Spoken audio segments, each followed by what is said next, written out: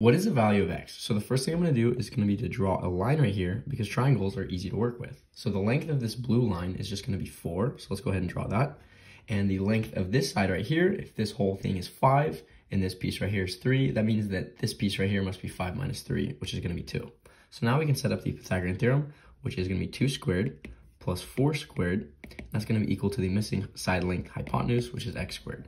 So 2 squared plus 4 squared, that's equal to 20. So now we have 20 is equal to x squared. If we take the square root of both sides, we get x is equal to the square root of 20, which is choice D.